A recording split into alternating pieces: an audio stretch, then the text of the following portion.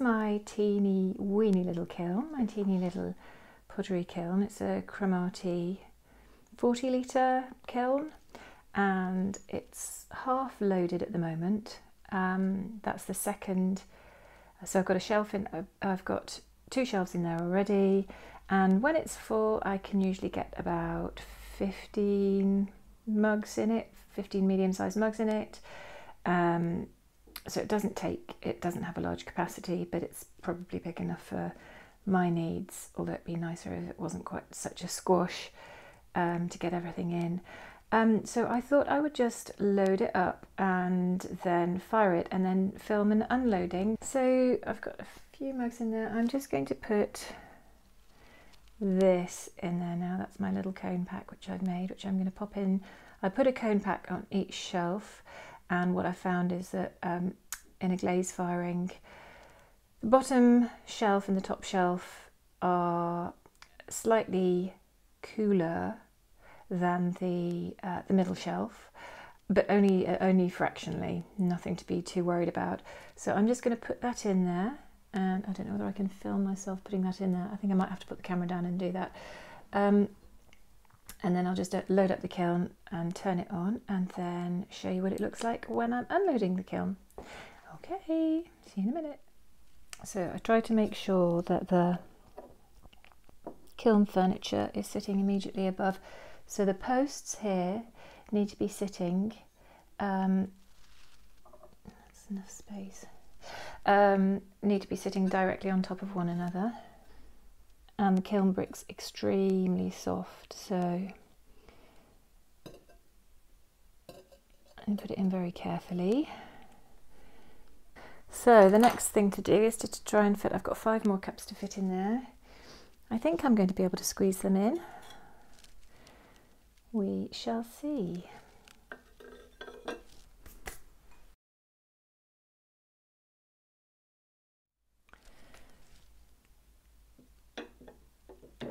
Now, I don't know whether you can see that, but that glaze is very cracked around the top, and that is not something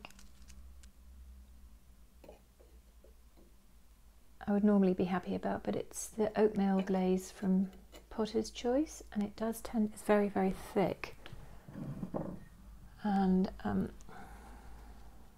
does tend to crack when it dries.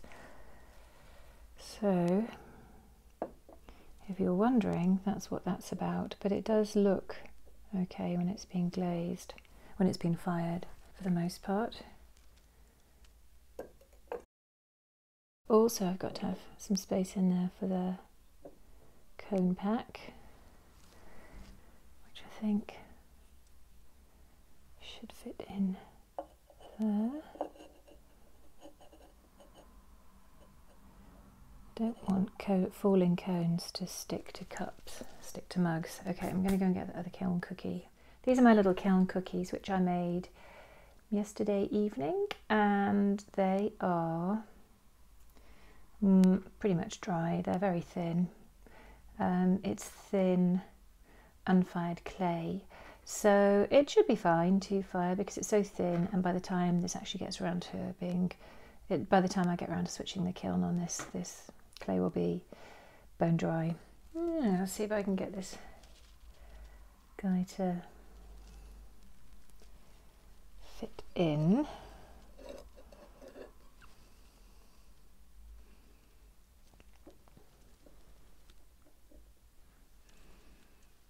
Yeah, perfect. So I'm going to leave that now until tomorrow morning. I usually put the kiln on very early in the morning, about sort of 4:30, and then it will take it takes a good 12 hours really to do 12 to 13 hours to do a cone 6 firing in this kiln, just because it's quite old and it takes a long time to get up to temperature. Once it's got up to 1100 degrees centigrade, it really slows down, and the last 100 degrees, 100 or so degrees, takes a long time to get there. So anyway, I'm going to close the kiln now and switch it on tomorrow morning, and then when it's all fired and lovely, I'll open it up and see what it looks like. Some of these pieces, I'm using some glazes on these pieces I haven't used before, and as you can see that actually. See that the oatmeal looks really crusty on the top there, but it'll look fine when it comes when it's been fired. But some of these glazes are new to me.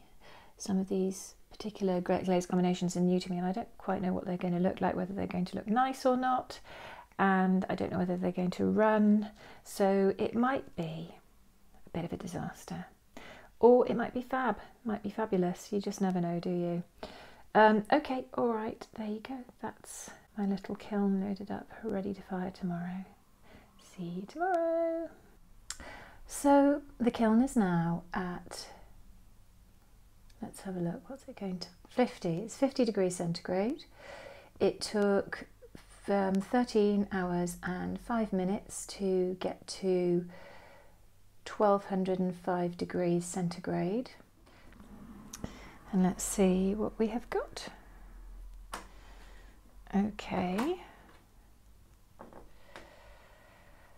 Right. So what's first? This one, let's have a look at this one. Still a bit warm, but okay, so that looks nice. That's obsidian and smoky mallow with, I think that was indigo floater, it might have been blue rutile, with seaweed at the bottom.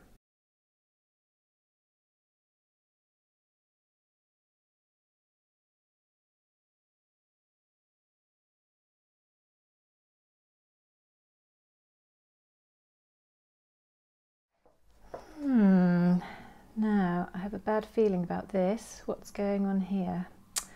Uh-oh. Well, there you go. That little cone pack has in fact welded quite successfully. Looks like the cone has been trying to bend over and it's just caught on that handle.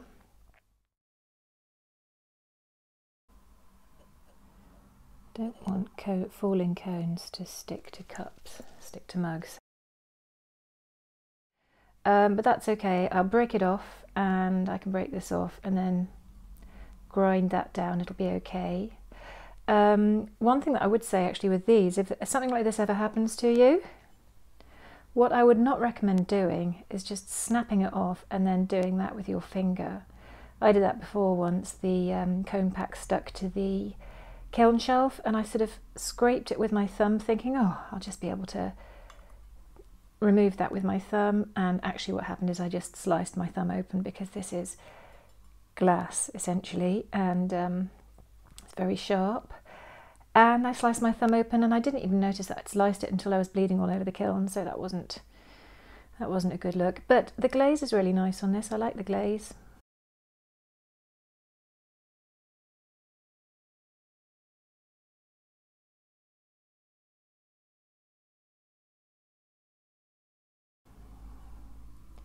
On that. So that will be nice. I mean, well, there you go, you live and learn. Let's have a look at this one. Okay, that looks nice.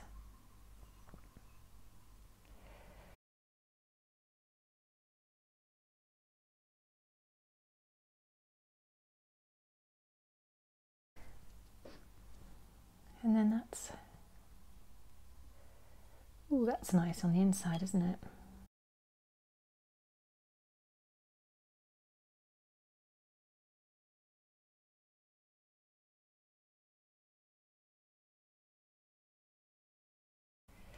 Okay, what else have we got?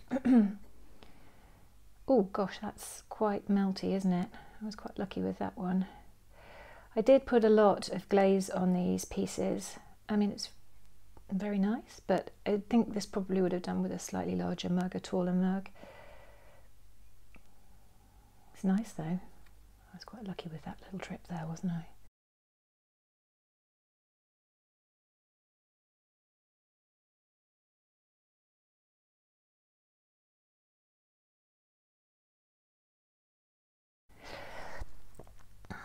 Okay, let's see what's going on underneath.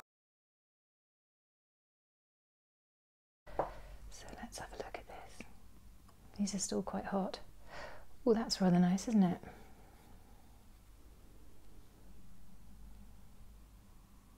That's the obsidian glaze. I've not used that obsidian glaze before.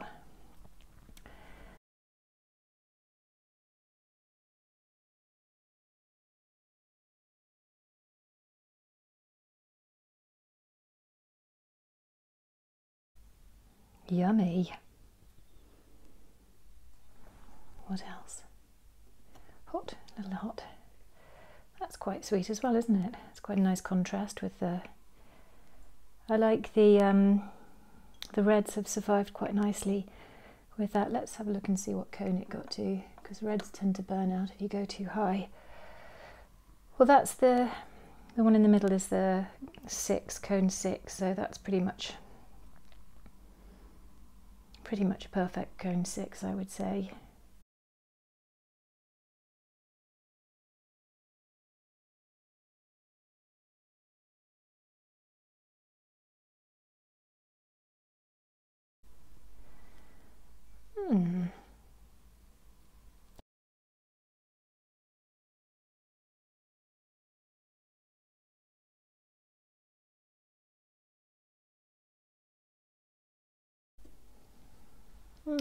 That's quite nice.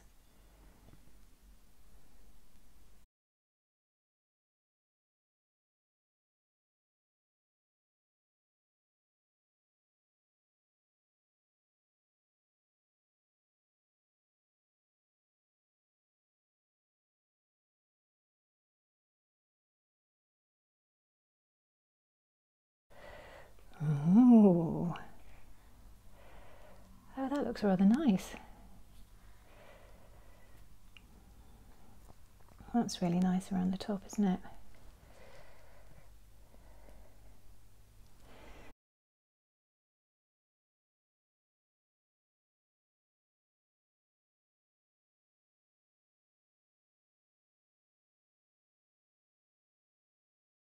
Let's have a look at this one. Oh, aha, this one has stuck.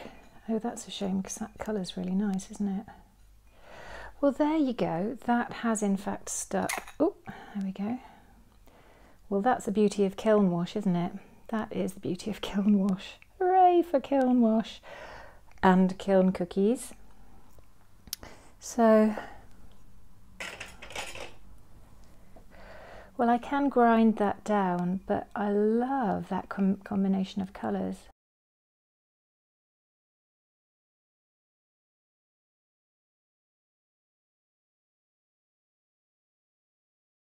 So, I mean, the glaze, it does say on the glaze, the reading that I did about this glaze before is that it's very fluid, this one, so I'm not really surprised at all that this one's run.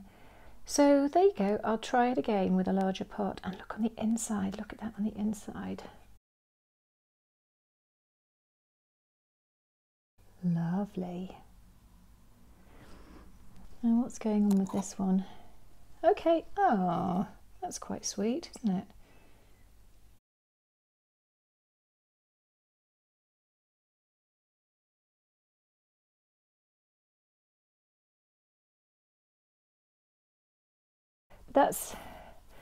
He's a chunky boy, that cup, isn't he? I know I made that specifically for a friend of mine who's quite a chunky guy, so that's a chunky old cup. Let's have a look. Okay, so that is the last cup with the obsidian glaze on it.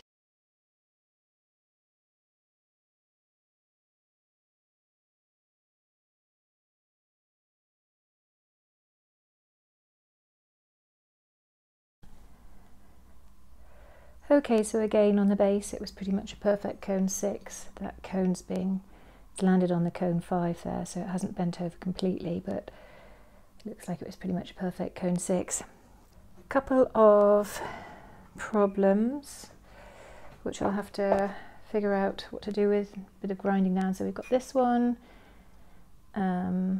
where the palladium glaze was quite runny.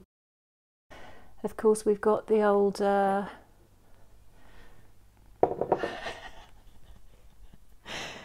oh dear, that's quite funny. We've got the old, I wonder if I can break this off now. Oh, there you go. Okay, well, it's snapped off. I can grind that off quite easily, can't I? I think that's my favourite. I think that's rather nice. It's nice on the handle there. Anyway, so that is my little kiln unloading. Let's just show you exactly how teeny weeny it is. Yeah, lots of potters have got great big monster kilns where they can pack in tons and tons of stuff. And that's my little tiddler, but I love it. My daughter calls him Mr. Hottie. She's named him Mr. Hottie. She's only 4, so we'll forgive her. So he's been christened Mr. Hottie, which I think is fitting. Anyway, I'm just going to put these on a table and then I'll take a little photograph and show you a little photograph of the lineup of the usual suspects in a moment. Thanks for watching. Bye.